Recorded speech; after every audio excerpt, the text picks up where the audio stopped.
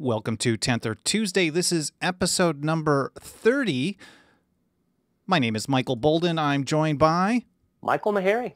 Mike, today's the day 425 that the GOP has failed to get rid of Obamacare as promised by, of course, so many Republicans and the president. And even worse, the president, his administration, at least HHS, is now pressuring the state of Idaho to fully enforce the Affordable Care Act because they've been trying to opt out of some provisions. Now, you've done a full report on this. We have the letter published from HHS to the Idaho governor and lieutenant governor out on the website right now at 10thamendmentcenter.com. But before we get to that, I want to cover two really big bills that went into law just over the last couple of days. Actually, just yesterday, first of all, in Michigan, the Fourth Amendment Protection Act. For those of you who've been following our work for a number of years, this is one of our signature campaigns to turn off material support or resources to warrantless federal surveillance. House Bill 4430, Mike, that one just went into law. Did it go into effect yesterday as well? It's I think it's a 90 days. Okay. 90 day from the signature. Okay, so give us a little overview of what's going on there.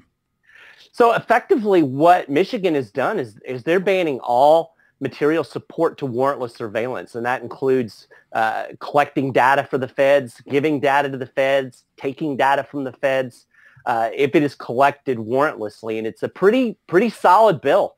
I was very pleased with the way the language evolved as it went through the process. The sponsor there, Representative Horlak, was able to deal with some of the objections that you knew were going to come up in a way that did not water down the bill. And so what we've got is a really strong law that will go into effect this summer, essentially banning all support and resources to warrantless federal surveillance. So if it's unconstitutional, if it's warrantless, the state of Michigan will not be helping. Now, does it from my reading of the new law, that's House Bill 4430 in Michigan, it's actually stronger. So it's the second state now that has taken a step like this. It's actually significantly stronger than what passed here in California. Senate Bill 828 a couple of years ago when Obama was in office. That was from State Senator Ted Lieu, who's now in Congress. That bill, it required a kind of a determination of constitutionality or what's next. They had to say, okay, this is now, like, it's on the books in California, but in order to actually come into practical effect, it needs follow-up to say, okay, now this is what we're applying it to. From what I'm reading in Michigan, it basically is just saying, hey, if the feds are doing warrantless surveillance, we're not going to help them out or participate in that. Is that correct? It doesn't have to have a judge say, okay, this is unconstitutional first. That's exactly correct. So effectively, it's kind of the opposite approach of the way California did it. So the way California's law is written, if a determination is made that the warrantless surveillance is unconstitutional or if it's illegal, then the state is going to stop that enforcement. The Michigan bill is the other way around. It says that we are not going to cooperate in warrantless surveillance collection at all unless these certain criteria exist. So the status quo is we're not helping with warrantless surveillance, and then they put some exceptions in to allow sharing of data. You know, for instance, if the State Department of Revenue has to share information with the IRS, things like that would go on in the normal course of business between the state and federal government. They carved exceptions out to allow that information to be exchanged, but the foundation, the status quo, is we're not helping with the gathering of information. I think this is an important part of how federalism is supposed to work under the Constitution. The states don't, and the people on top of it, they don't need to have a federal judge tell them, okay, the way that the California law went into effect here is totally opposite of what the founders set up. That is, the California law basically said, well, if the federal government tells us that the federal government is doing something wrong, then we're going to stop helping the federal government. Well, you don't need the federal government to tell you that you don't have to. And even if somehow someone could make the case that mass warrantless surveillance of everybody basically on Earth is somehow it jives with the Constitution, somehow that's all okay, then you don't have to participate in that. Basically, Michigan is saying, we're not going to help you. We don't like this, so we're not going to participate in this. And we want to see more states take that action going forward. Yes, absolutely. And, I think that's an important point to emphasize, that a state doesn't have to cooperate. It doesn't matter whether it's constitutional or not. And even back in Federalist 46, when Madison gave us, the government commits a warrantless action or something that's unconstitutional, that the state could step in. But then he also said they could do the same thing for a warrantable action, something that's completely constitutional if it just happens to be unpopular. And the courts have upheld that for 176 years. So, the state of Michigan is not obligated, even if, like you said, even if somebody were to come along and be able to prove that warrantless surveillance is A-okay, the state of Michigan still is not under any obligation to cooperate with that federal effort at all. So this is a great bill. It's legally sound, and it's going to be effective. And I'm very excited this passed. We put a lot of work into this over the last year. Well, I was just going to say that, Mike. I know you have personally spent a lot of time on this, and probably without that, not to say every piece of the puzzle was essential. Representative of Michigan, the people who supported the bill that didn't sponsor it, activists like Dennis Marburger, Shane Trejo, but each one of these pieces have been essential. People making phone calls in support of the bill on the committee level. This is all absolutely important, but we got this one to the finish line and signed. So that's huge. Fourth Amendment Protection Act now law, or will go into effect this summer in Michigan, House Bill 4430. And quickly to mention, a similar bill is already passed the state house. In Missouri, by a vote of 136-1, it's now in committee on the Senate side. That's House Bill 2104. We'll be watching that going forward. If you live in Missouri, call your state senator and tell them you want to see House Bill 2104 get to the governor. So that's House Bill 2104 in Michigan. One other bill I want to talk about, and then we need to get back to Obamacare because this is really important. On sound money, the Wyoming Legal Tender Act, I guess, is that the official name? I don't know. I think that is the Wyoming. I think that's what they call it. Something like that. Yep. House Bill 103 went into law without the signature of Governor Meade last week sometime. Give us an overview of that bill. So this is a bill that, first off, it declares gold and silver as legal tender and effectively puts it on par with Federal Reserve notes in the state of Wyoming. So it's considered exactly the same as money, which it is. And then the effective part of the bill is it prohibits any taxation on gold and silver specie whatsoever. So no state income taxes, no capital gains taxes, no property taxes, no taxes at all. It treats it just like money should be treated. As Ron Paul said, we should not tax money. It's absurd. And so this bill in Wyoming takes a very, very solid first step at establishing sound money in the state of Wyoming.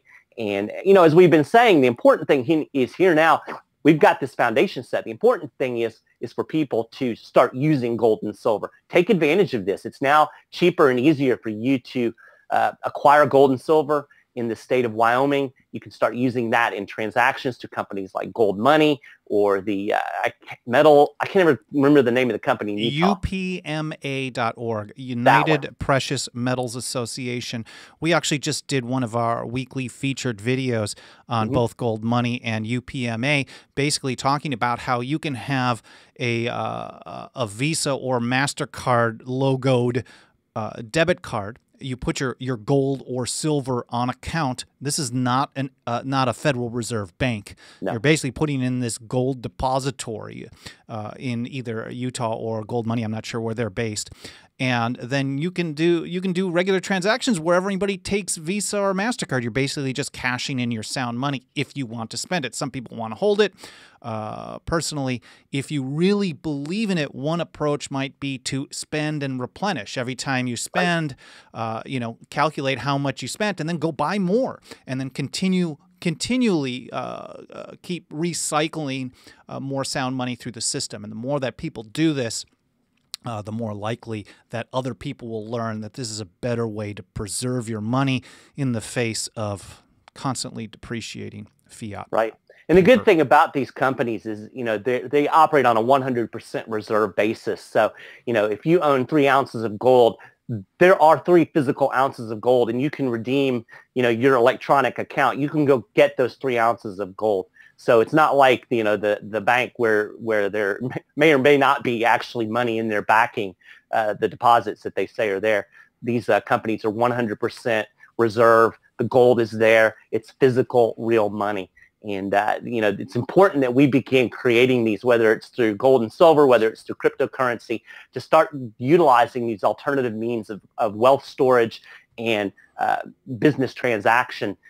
Because the Federal Reserve System is shaky, to say the least. Well, and on top of it, their money printing is what empowers the empire, the That's imperial American presence in hundreds of locations around the world, all kinds of unconstitutional programs and agencies. If you don't like the ATF or the DEA or the Department of Education or whatever it may be, you don't want these people to have the money to do it. So the best way to strangle them is to not participate in their monetary system. We're barely scratching the surface, but hopefully decades down the line, people can look back to this as the start of something that undermined that entire system. So House Bill 103 is a law in Wyoming. I think it goes into effect sometime in June or so.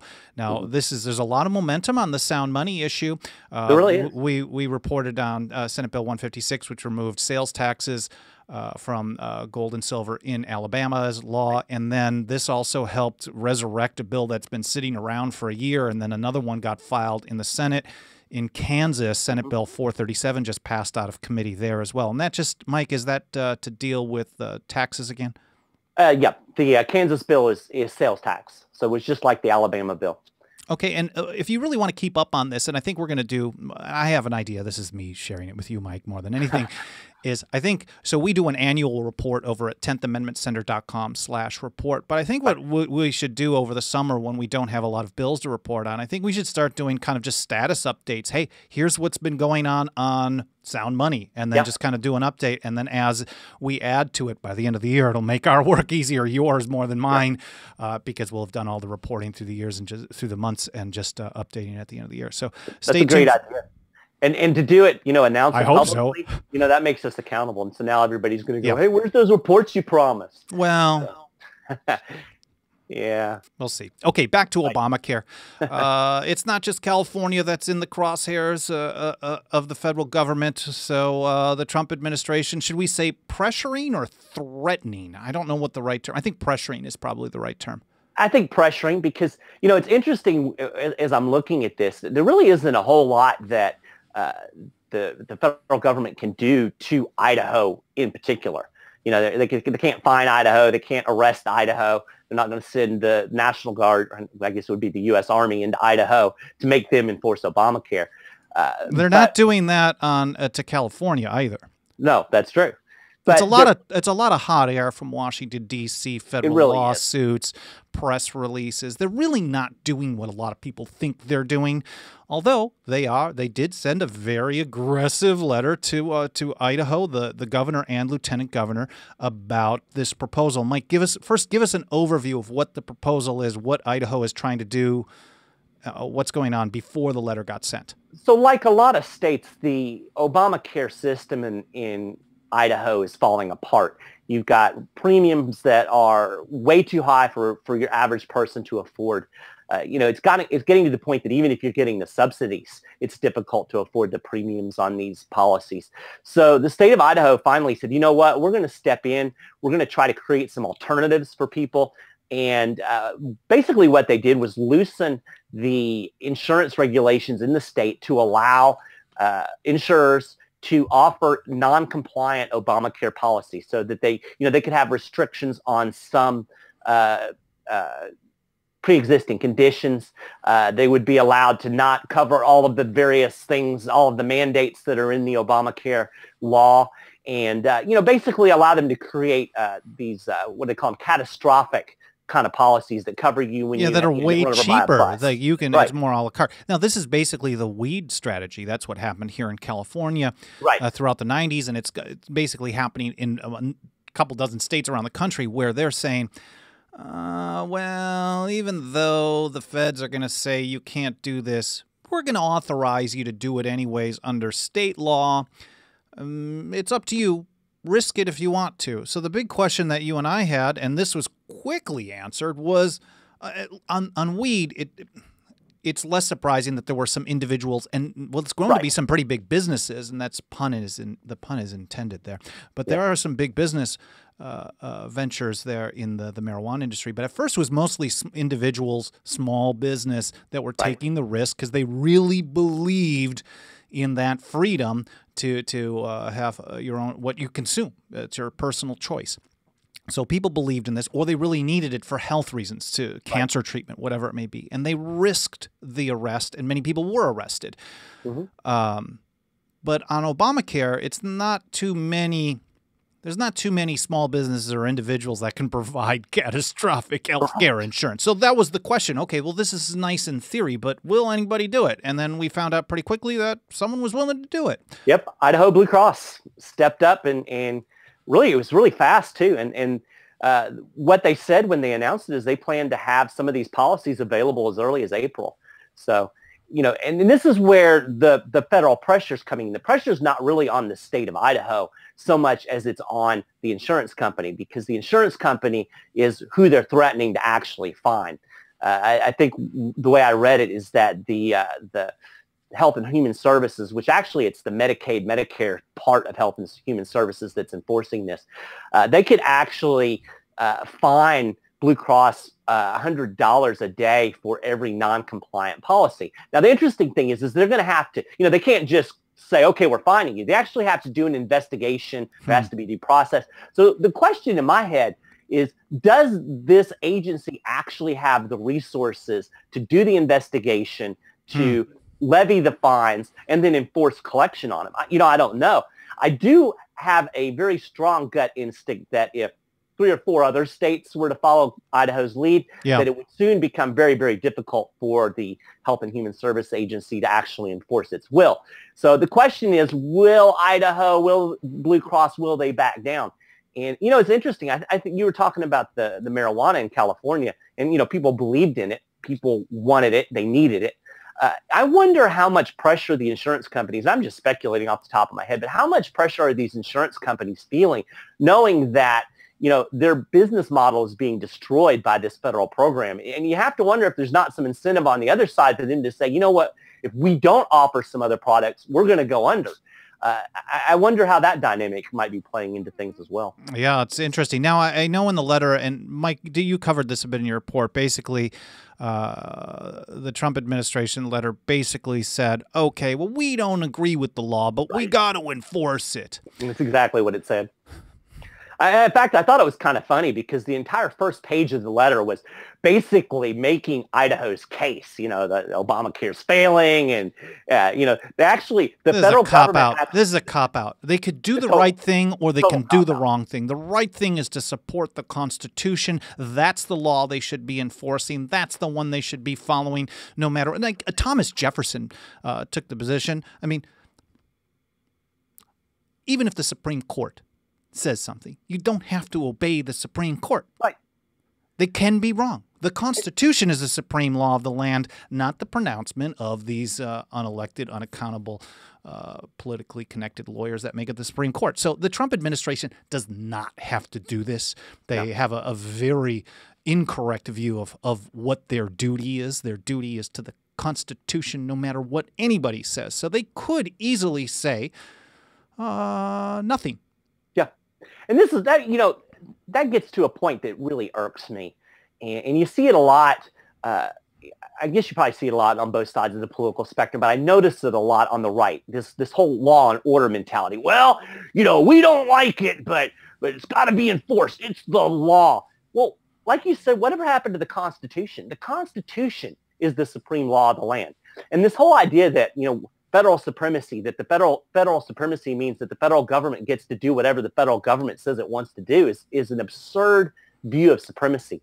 And I touched on this in an open letter I wrote to a Kentucky state senator who's fighting against medical marijuana because the feds won't let us do it. And you know, it made me think of our good friend Robert Scott Bell. Stop asking. What was this guy's name? His name is Albert Robinson. He's a Republican. He's a Republican. he's outside of the federal supremacy issue that supposedly the feds do make the claim that you can't do this. Right. Even the Obama administration, which actually used more resources for enforcement than Bush and Clinton combined in just one term. They all take the position that, well, federal law is supreme in all situations, and marijuana is illegal in the federal government, and they are just making strategic resource choices when they back off on enforcement. Now, this state senator in Kentucky might be an idiot because he might be. I don't know what he's noticing, but in a couple dozen other states, they're doing it. And right? Kentucky could easily do it as well. So either this guy is just a total wuss or he's a liar. I mean, yeah, I think your letter was very professional. But I think these he people, likes the state police a lot. These people are just dirtbags. I'm sorry. Anyways, so I don't disagree. So you're much kinder than I am. I don't like that guy. I don't like these. Somebody's got to be professional around here. No, I'm not. I'm sorry. So the Trump administration is pressuring the people of Idaho.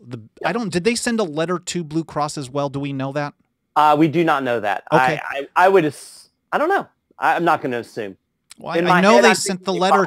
They sent the letter to the lieutenant governor and the governor of Idaho. Maybe that might be indicative of something. We know that a lot of enforcement, for example, like EPA, most of the enforcement for federal environmental regulations in almost every state is handled by states. Right. There's nothing being done by the EPA in most states. So maybe they're telling, well, you Idaho government people better get on this or it's going to look bad on you when we start sending out. I mean, they can definitely issue paperwork to do fines. I'm sure they have enough people to do that. But you never know. The essence of the letter was, this serves as your notice. We don't believe you're fully enforcing this as you should. It is our desire for the state to enforce federal law in this case. But if you don't, we're going to step in and you have 30 days to address this issue or we're going to take further action. That was the essence of the letter. Was it specifically 30 days?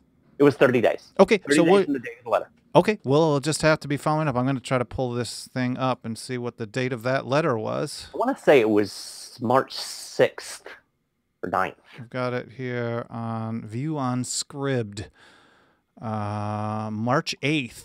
March 8th. Well, I was wrong. So it went to the governor of Idaho, Otter, and then the director of the Idaho Department of Insurance, because, of course, as we've noted for quite a while, it's the state departments of insurance that actually handle the enforcement of Obamacare in the states. So if a state like Arizona, which I believe is the one who has this on the books, that bans the State Department of Insurance from actually handling enforcement. I'm not sure if Arizona actually passed that or if Georgia actually did, I think.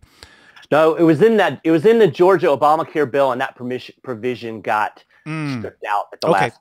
So this is a very important step to actually ban your state from helping. Yeah. Why is your state helping enforce Obamacare? Well, at least in Idaho, they're taking action to not help out, and we'd like to see them hold fast. And maybe another state will do the same. And I want to emphasize this. The letter didn't really threaten Idaho at all. It never did say that you can't do this, that you have to enforce this. All it said was, we want you to enforce this, and if you don't, we're going to do it. Now, the $64,000 question, I've been in passive-aggressive relationships in the past. Sarah is wonderful, and I don't get that. But basically, this is a passive-aggressive, really aggressive move. We're not telling you got to do anything, but if you don't, we might follow up and take other actions. Then again, it might be the mall cop version, which is, if you don't stop, we'll say stop again. And that's what they did for years on the Real ID Act. So we'll see how this plays out. We'll be watching that early April, I guess April 8th or so. Don't expect government to be on time with a follow-up, but you never know how serious the Trump administration is about enforcing all federal acts, most of which shouldn't exist in the first place, especially the Affordable Care Act. And we'll be following up on this show, and probably, I'm assuming you'll do a follow-up blog at some point. Definitely. So I want to cover some other legislation here. some positive news. What I considered probably the surprise of the month, maybe the legislative session, a really good bill passed in the Maryland House, House Bill 314.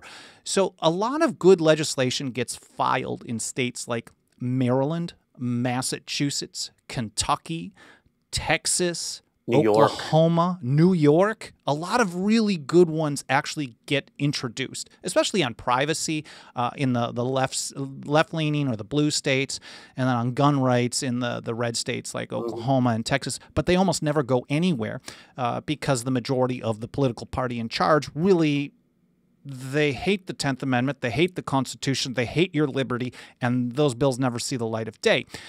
Sometimes bills in Maryland get out of committee, but almost every time they attach an amendment to it, and it turns into total junk, or they say, well, we're going to make this a study committee, a study bill, and a study bill is one that actually has the same essence of the bill, but it doesn't go into effect. They just create a committee to study what would happen if they did that. Then you never get a follow-up.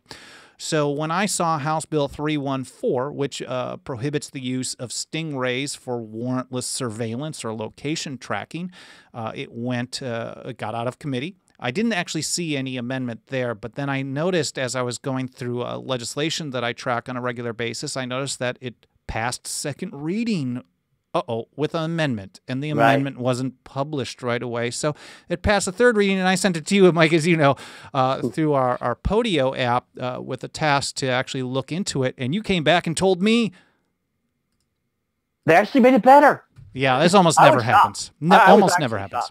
Yeah, so they took a bill that initially banned warrantless use of stingrays, and with the amendment, it actually completely bans using stingrays to intercept communication information. So it could only be used for tracking, and that's with a warrant. So that would put it on par with the Illinois bill, which I've always kind of held up as the best bill that we have, or the best law we have in the country right now relating to stingrays. So very, very surprised. And then when I did the report initially, the vote total wasn't up.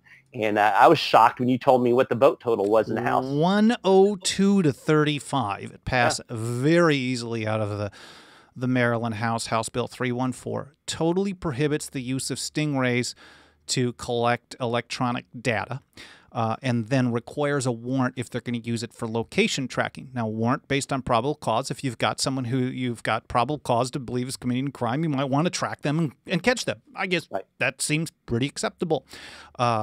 Usually, police can't be trusted or governments can't be trusted and expand on this, but this is a significant step forward should it pass into law. Now, stingrays, as we know, Mike, the quick overview, they mimic cell phone towers. So you just imagine that your local cop has a cell phone tower in his car. He turns it on.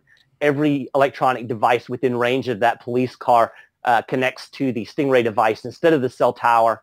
And from there, that officer can identify all of the various phones that are connected to it and can track their location. And in certain cases can even access the data on the phone. That would include text messages, internet browsing, and voice communications. Yeah, so it's basically spoofing the cell tower, intercepting all that data, and then passing it back to the cell tower. So you don't know you're making a phone call to somebody, and it's going pass through. And this is very similar to what I had read from the Snowden documents a couple of years ago. There's this process, and I'm not sure if they're still doing it or if this was an old program, but it wouldn't surprise me.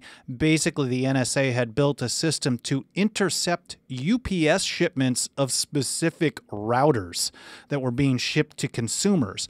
The shipment would be intercepted. It would be sent to a facility somewhere in Central California. If it was a West Coast shipment going overseas, for example, they would intercept it, open the package, install some malware, spying malware on it, reseal it like from the factory, get it back on a UPS truck, and your tracking would never be the wiser, and it would still get delivered on time. Now, I don't know if that's real, or it sure seems crazy, but it's basically the same thing. They're doing this behind the scenes to basically spy on people, collect stuff, take it out of the system that we're counting on it being in.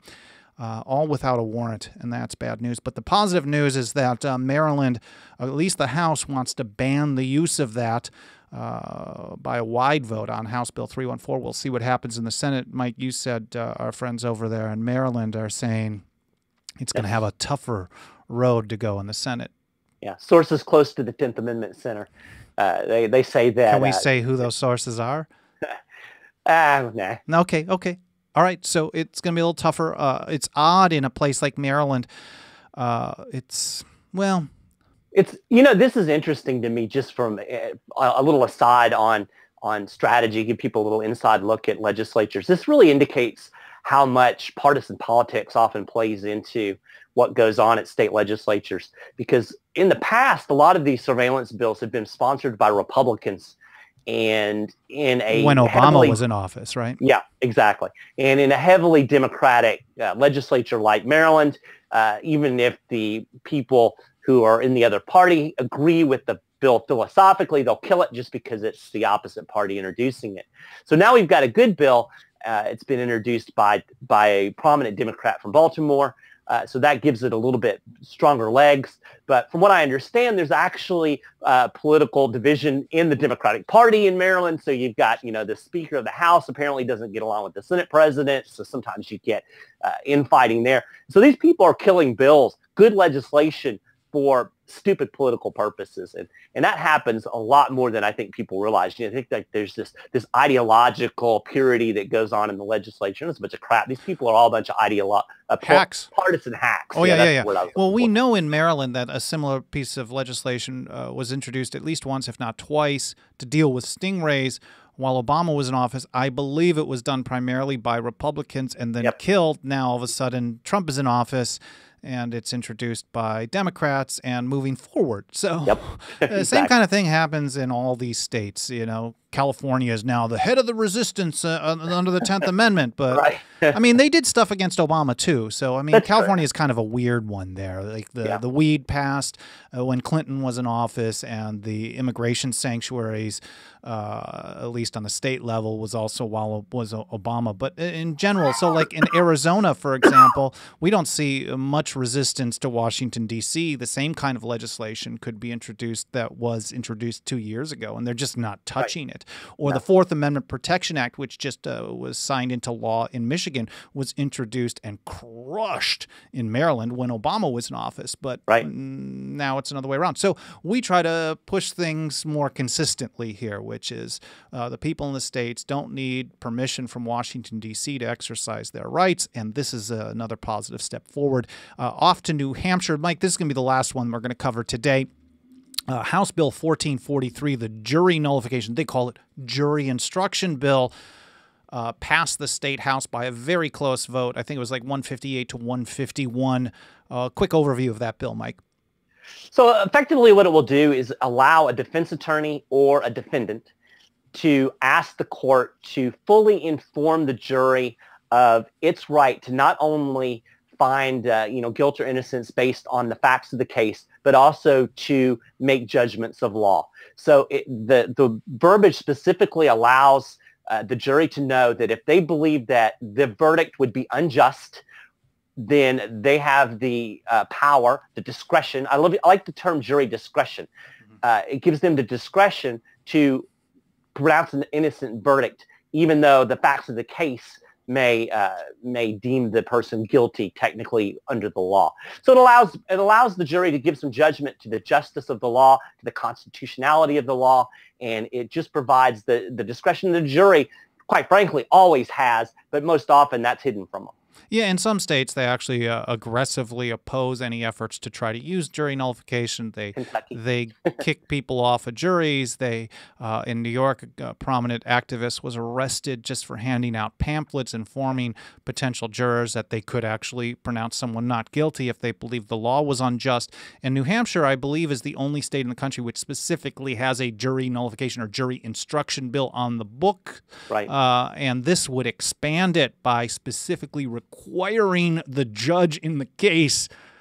Wow, man, they'd have to really eat some crow. Is that the old school phrase? Eat crow? They'd really have to eat crow if the judge has to sit there While most of them are thinking, I am the final verdict Yep. in this courtroom. Okay, well, even though I may disagree with you, or they've proven that the law was violated, the law as written was violated, well, now I'm telling you, you can actually vote your conscience on this instead if you think otherwise. I mean, that's huge. It is huge. The New Hampshire Senate is another story. We'll see what happens over there. They've been pushing this for a number of years, Daniel Itza and a number of other people. So we'll be following House Bill 1443. Juries have a right and I believe a duty to nullify unjust, immoral, unconstitutional acts in the courtroom. It really is the last line of defense. I mean, because all this state and individual nullification, when someone still gets arrested, locked up in a cage, if they go to court, I mean, at least they still have another piece of defense if you can convince a jury that to side with you, even if they think that the law was broken. So that's really positive. This isn't really a radical idea either. You know, every step of the judicial process, the players have discretion. You know, the officer has the discretion of whether or not to make an arrest. The prosecuting attorney has the discretion of whether or not to file charges. The judge has a great deal of discretion in the court. The jury has that same discretion. But for some reason, the state doesn't want the jury, the people, to know that they have the same discretion that all of these actors out here have. The Trump administration has discretion to leave the people of Idaho alone, but they're not using that discretion, unfortunately. Well, government likes to have discretion or powers that they don't want anyone else to have. I mean, what's the old saying? Or the new saying?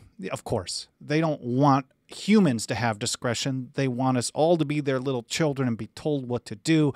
Just follow what we've written. And this is a very powerful tool to protect liberty in the face of the worst situations where all other steps have failed and someone's been locked up, and you can set someone free. So jury nullification is extremely important. If you really want to follow that, we don't do a lot of work on it, but we'll report on legislation. I know there's been some bills filed in West Virginia in recent years. We'll report on it and talk about it from time to time, do a video here and there, but fija.org is really the leading source on that. A couple of bills that we're going to keep our eye on in the coming days, Mike. 2 raw milk bills. Alaska House Bill 217 has got a committee hearing and probable vote this week. Another bill to expand raw milk sales in Utah, SB 108, is on the governor's desk. And then in your state, a bill to somewhat restrict drone surveillance is on the governor's desk. Yeah, especially after Representative Dianne St. Onge has pushed for this type of legislation for a number of years and didn't go anywhere. So she got a small... Considering we have senators like Albert Robinson. Oh yeah, he's pretty indicative of our state legislature. So it's unfortunate. Yeah, they're all like that. So House Bill 22 on the governor's desk in Kentucky, and so we'll be reporting on those as we get further information. Make sure you sign up for our newsletter over at 10thamendmentcenter.com/register if you want to get updates. And of course, if you like our work, a membership for as little as $2 a month is absolutely essential. We got to have some kind of cash to be able to pay the bills, so neither of us have to have jobs during the day, full-time day jobs, so we can actually do this work. It takes all day, every day, all week, every week. So a couple of bucks a month from hundreds of people makes a big difference. That's 10thamendmentcenter.com/members, of course. Thank you all for watching. Thank you so much for your support, and we'll see you next time here at 10th or Tuesday.